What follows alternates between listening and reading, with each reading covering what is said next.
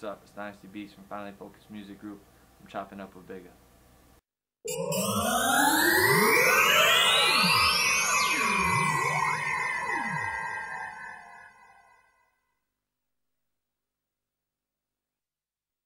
How long you been doing your thing? I've been producing for 7 years, but I've been playing drums since I was about 6 years old. Okay. And what would you say your style is? My style, I'm very versatile. Like, I can go from pop to trap music to R&B. I've literally made every single kind, so I don't really put myself in one style, because when you do that, you don't usually broaden your horizons. Yeah. I could do I've had German artists come to me for dance and electro song. I've had R&B artists come to me for R&B tracks. I've had a couple pop artists come to me for some pop beats, and I'm always making trap beats because that's the most popular right now. Yeah. But I can make New York beats, I sample whatever, you know. So I'm very versatile. Yeah. So what do you think about the people that just basically saying that you're not making real beats if you sample them? See, I used to think the same thing when I didn't sample. When people always say like, "Oh, you're not making real music with sampling," if you just take a sample and you loop it, and then you throw drums over, okay, no, you didn't do nothing to change it. You didn't do any EQing. You didn't slow the sample down or speed it up or even change the pitch. That to me is not sampling. That's literally just copying. But when you take a sample and you take 2-3 samples from a song, from 2 different songs, and mash them up together and they sound like they're one new song, that's when, like Kanye for instance, Kanye will take a whole symphony, write a symphony over his samples that he used. And that right there, that's like real making music. And that's what I would do. Like, I don't just take a sample and just leave the sample like some people do. I put bass lines, pianos, stuff behind it so that it doesn't sound like it's really sampled, but it does have a sample in it. Okay. And what program do you use? I use Fruity Loops, FL Studio, and Pro Tools. What do you think about the people that hating on Fruity Loops? The haters, man, the haters for FL Studio, like, y'all can hate all you want, cause this program is making us wonders. It's very easy to use. I mean, for the people that think it's cheap and cheesy, no, you just don't know how to use it right. Because honestly, once you figure it out, you can get multi-million-dollar sounding beats out of it, and it's just because of what you use. Okay. So the importance of the producer. What do you think the importance of the producer is when it comes to an artist? Because Manny Fresh made a comment about how we're in this microwave age of beat making where you can just get the music just like that. Yep. So what do you think, like, today's producers, what do you think that they bring to the table? Honestly, like, there's too many yes men in the game right now for producers. These producers will take anybody and let them on their beat. And I used to be that same way. Like, I won't lie, I used to just throw the beats to anybody, whether you're a good rapper, bad rapper, good singer, bad singer. But nowadays, people just really, like, they'll cook up a beat. It won't be really perfected. They'll just throw it out there and give it to whoever. They won't have no direction. Like, okay, I want you to go and do this. Like, if you were to get Manny Fresh or Timbaland or somebody in the studio with Justin Timberlake, Alicia Keys, anybody, they would tell them, look, here's this beat. Let's go in this direction. Now they write. If it's not in that direction, look, okay, no, let's change that up. Producers don't do that. Producers just listen to a beat, go ahead, do what you want. And then if it's whack, oh well, whatever.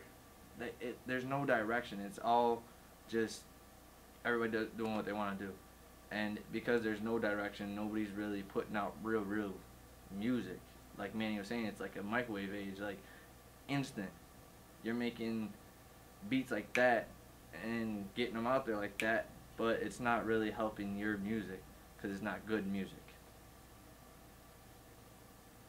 So what's your thoughts on the music today?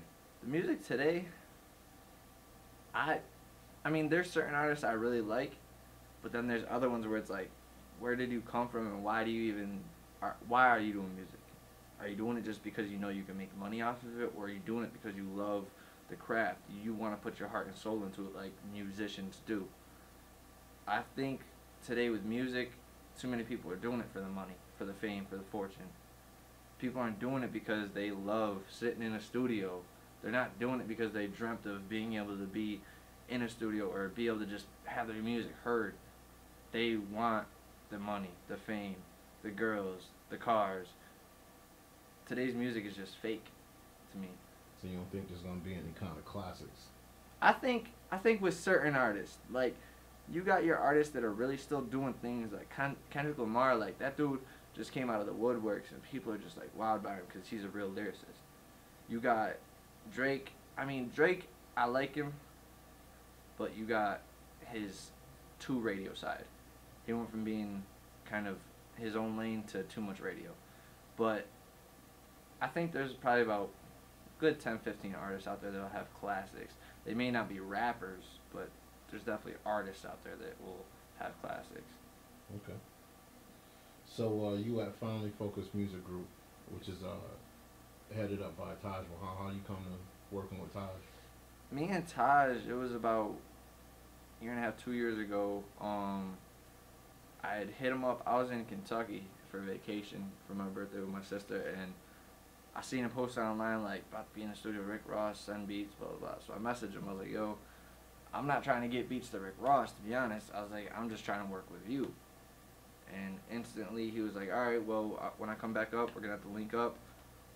He got back to Syracuse. I got back to Syracuse, and we linked up. I went down to Subcat.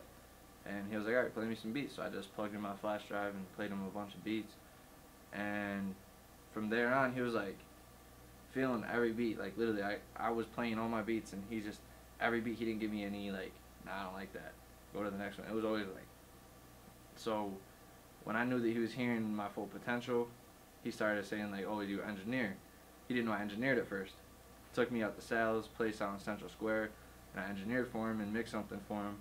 And he ended up saying, "Welcome to the team," basically. Just introduced me to everybody, and then we started up the studio out in East Syracuse, and it's been popping ever since.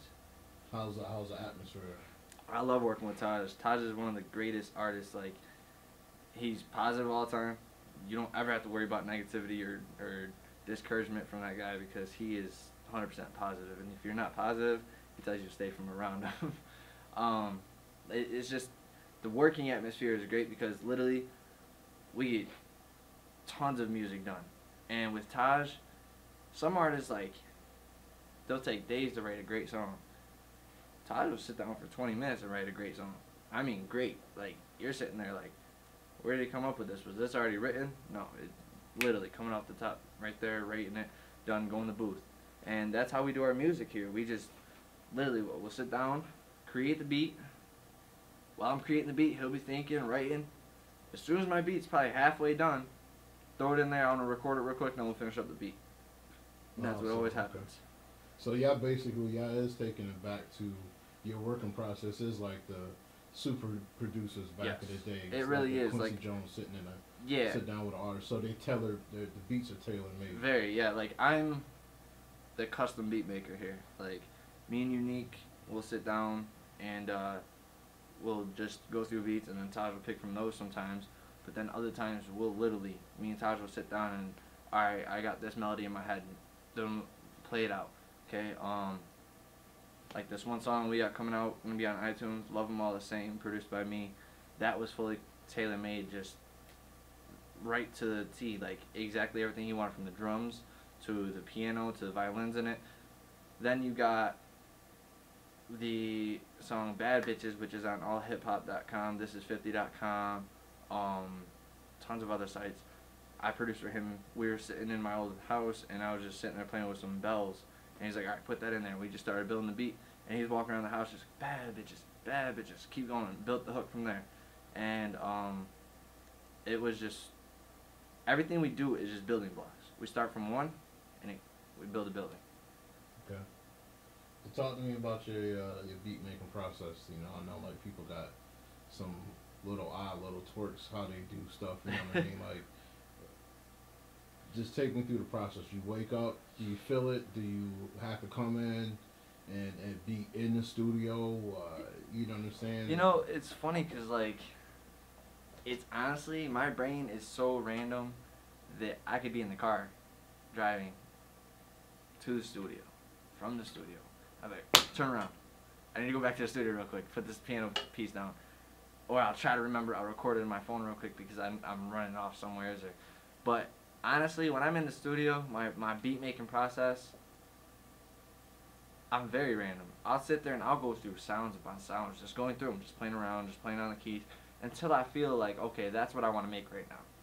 And then from there, I'll add the drums, or sometimes I'll just play around with drums. It doesn't really matter exactly like what I start with.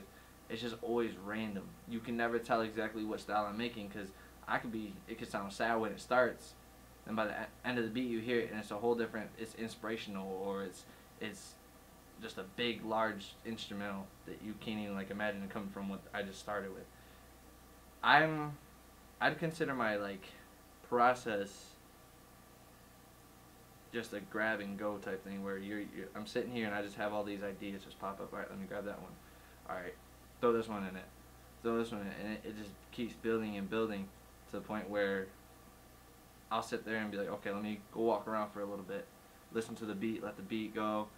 All right, this is what's missing. Let me go add this. Let me add this breakdown, and it just all comes with just flow. I'm always just pacing. Honestly, that's the key to making my beats. Get up, don't stay still. You gotta stay motivated. You gotta stay pacing back and forth, moving something, because if you're just gonna sit there and be bland, you're gonna lose your motivation. I'm gonna lose my inspiration. So you already know it's Dynasty Beats. Closing out the interview with Bigga. Y'all can find me on Facebook, Dynasty Beats, Dynasty No Free Beats. That's what my name is on Facebook. Twitter, Dynasty_Beats, and you can also find me on Instagram, Dynasty Beats. Also look out for the website Music Grind 24/7 coming out soon. We're gonna be featuring a lot of artists from around the world, local artists and unsigned artists from all over. All with music produced by me. So get on that. This track right here is MR.T. I produced it by L Does, and this is a sample of the hook and the beat.